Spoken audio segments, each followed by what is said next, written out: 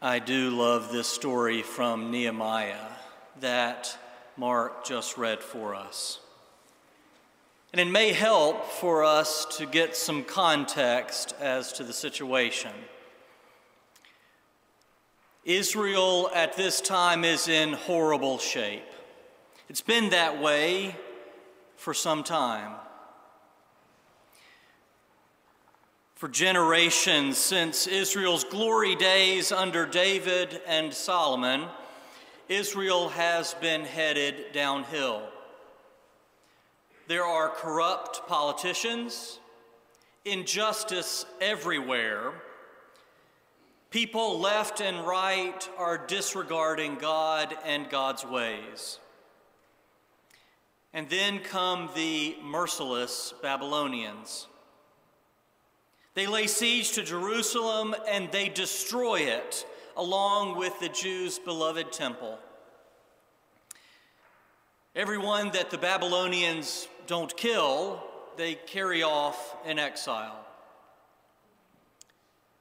After years and years and years of this, Israel and her children are feeling like nothing, like they're worthless, like nothing's going to change.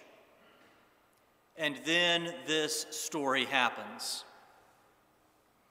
Nehemiah is off in Persia. Persia defeated the Babylonians. Babylonians defeated the Israelites. So Nehemiah is serving the king of Persia. Back in chapter 1, we find out that his job was to serve as the official cupbearer to the king. Basically, he walked around all day holding a cup engraved with King Artaxerxes on the front of it. Now, you may think this is a rather cushy job, sort of like pastors who only work on Sunday mornings.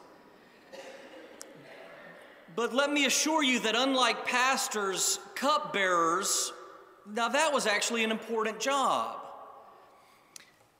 It was kind of a secret service detail to prevent assassination by poisoning. The cupbearer guarded the king's cup and took the first sip of wine before giving the cup to the king. Very important job. Anyway, Nehemiah receives word that things are awful back home in Jerusalem. He mourns for his homeland. For days and days he weeps.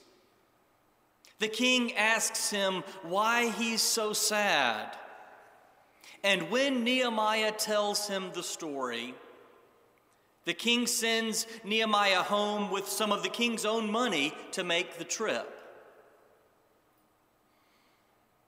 When he arrives back in Jerusalem, he meets those who have returned from Babylonian exile. Some more than 50 years they had been gone. And before them lies Jerusalem in ruins. Do you remember seeing on television the gaping hole from where the World Trade Center towers fell? It was like that all over. So Nehemiah rolls up his sleeves and gets to work. Under his persistent leadership, they rebuild the walls of the city. People all over town start to repair their homes. But they can't shake this feeling that something is missing. Something's missing inside of them. That thing that is missing is a bit of memory. They can't remember their story. The people of Israel can't remember who they are. They can't remember the God who created them. With dirt under their fingernails, calluses on their hands from all the construction, sweat dripping from their brow, they cry out for the story that defines them. They cry out for that story that tells them deep down who they are. So they call to the priest Ezra. Please bring out the Bible, bring out the scroll, read to us once again the story of our people. And as they stand there for hours with the blazing sun beating down on their necks, they listen as Ezra reads the scriptures, story after story after story, reminding them who they are. When our daughter Ashley was 3 years old, she got into a rather interesting bedtime routine. After getting tucked in under the covers, getting that one last sip of water, we'd read together a story using our imaginations to make up an elaborate tale. She would provide the beginning details and we would expand upon the rest. But as I said, Ashley got into a habit of asking us instead to tell us a story about herself. I used to giggle every night when this 3-year-old child would say, "Tell me a story, Papa, tell me a story about when I was a little baby." Sometimes we need to hear our own story again and be reminded deep down who we are. That's what the Israelites cried out for. So Ezra tells them the wonderful story about how God created the world. Then he tells them those true but painful stories about how they had lost their way, how they had rebelled and turned their backs on God who had been so good to them. And Ezra told them the stories of the one who never stopped loving them, never stopped waiting for them to return. And all this causes them to cry out to God. Yes, in sadness, but also in joy. Because while they were once lost, hearing their story, they were found again. The Israelites who had been so hungry that day feasted so richly upon their story, the story of their people, the story of who they were. And it filled them up. I love the story Fred Craddock tells about a young woman who was talking with him about her freshman year of college. She said, "I was a failure in my classes. I wasn't having any dates. I was lonely and depressed and homesick. I just was not succeeding. One Sunday afternoon, I went to the bridge over the river near the campus. I climbed up onto the rail and I looked into that deep, dark water below, and I was just about to jump. For some reason or another, I thought of that line, 'Turn your eyes upon Jesus. Look full in his wonderful face.' I stepped back from the ledge, and here I am," she said. Fred replied, "Where did you learn that line? Turn your eyes upon Jesus." She said, "I don't know. I don't know where it came from." He said, "Do you go to church?" The girl said, "No." Then she said, "Well, when I visited my grandmother in the summers, we would go to Sunday school and church." Fred said, "Makes sense now." Fred says it's like the people who diligently tend a garden in the summer, and at the peak of ripeness, you pick all of the food and you freeze or you can what you don't eat. Then in the middle of winter, you bring those preserved foods out and put them on your table, and it might as well be June or May or July on the kitchen table. all because of what you've stored up. Church, this story is a challenging one to me. It challenges me to consider how well I am feasting upon the rich graces of God's Word. Are you being fed, I must ask? Are you being fed and nourished by these words? Because there will come a day, and it will come, when you will have to depend on what you have stored up and what you've stored up within yourself.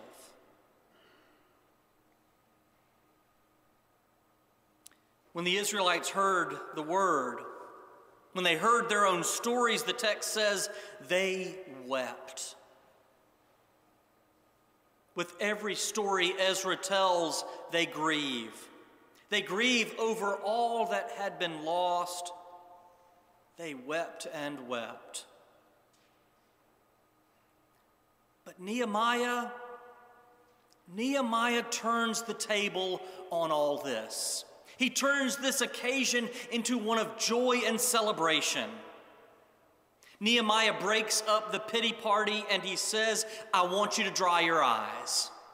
Everyone, I want you to go home and I want you to feast on the best food you have and pull out the finest drinks you have. Go have a wonderful meal. This day is holy.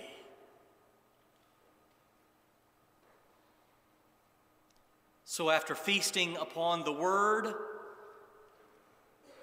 the Israelites go home to Sunday dinner.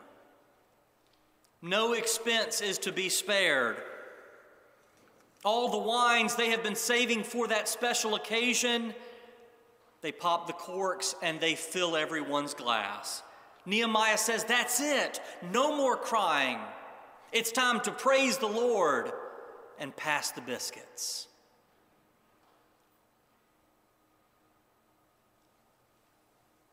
Over lunch, they share with one another their stories of pain and of joy, their stories of heartbreak and God's rescue. And then they top it all off with some peach cobbler and ice cream. And as they're clearing the table, the mother of the home says, you know what, kids? This is the second time we've been fed today. Church, this is why Scripture reading is so important. This is why we read those long passages from the Old Testament and why we stand when we hear the stories of Jesus. Because this book tells you who you are. That's why we must store it up and remember how God created us. Remember how we rebelled and turned our backs upon God. And why it's so important to remember how when things were at their worst, God never stopped loving us, never gave up on us, never stopped searching us until we were found and brought back home again. Thanks be to God. Church, in order to be properly fed, in addition to food, we need our story. Unless we have both good food and the good word, we're only half fed.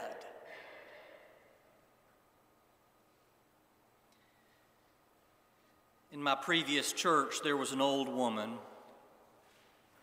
a dear saint named Margaret, who lived to be 101 years old. About 6 or 7 years ago, Margaret's son, Doug, became sick, very sick, near the end.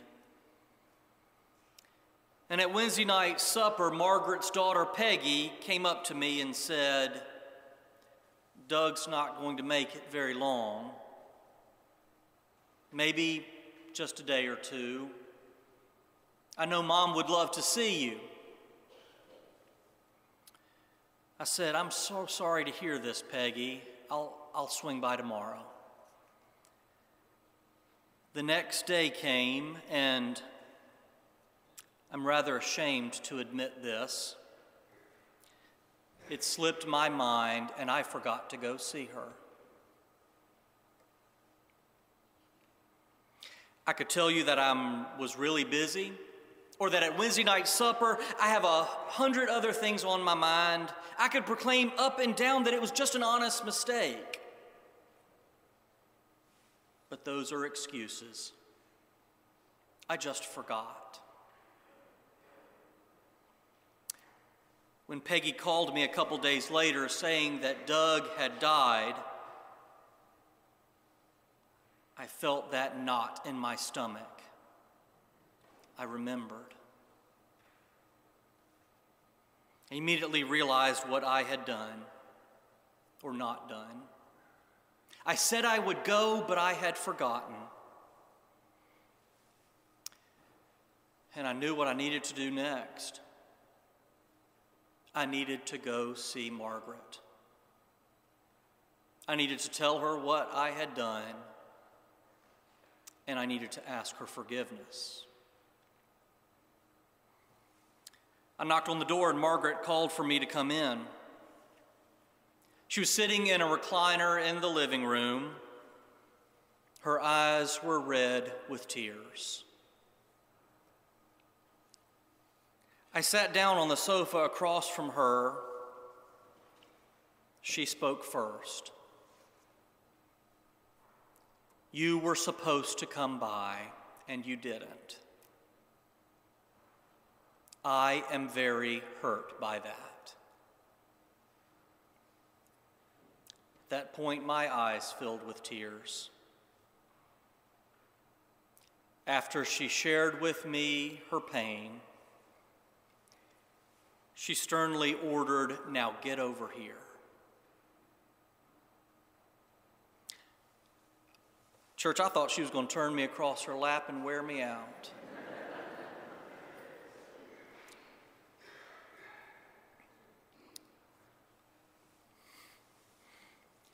But instead, she reached out those bony fingers and she wrapped them tightly around my neck, and she pulled me close. "Margaret, forgive me. Forgive me, please." She said, "Daniel, God forgives me every day. I forgive you. Now help me out of this chair," she said. "We're going to have lunch together." I figured I had taken up enough of this woman's emotions and time that day, so I said, "No, ma'am, that's okay. I appreciate the offer, but I have a sandwich waiting for me back at the office." "Nonsense," Margaret said. "You're eating with me." She pulled out the linen tablecloth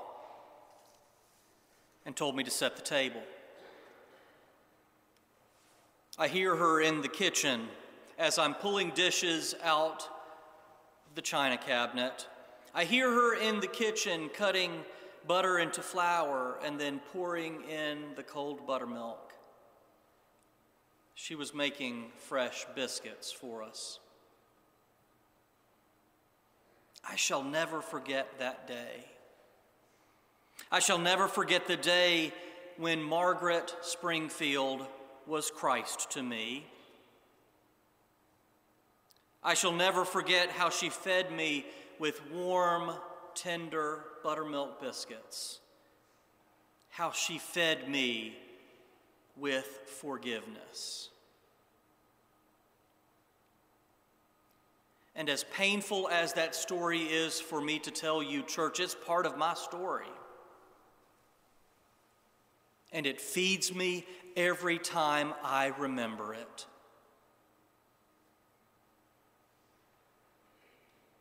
Dear friends, this book is not some dusty collection of ancient stories that has no significance to our lives today. People of God, this is our story. This is who we are. It feeds us. It nourishes us every time we read it.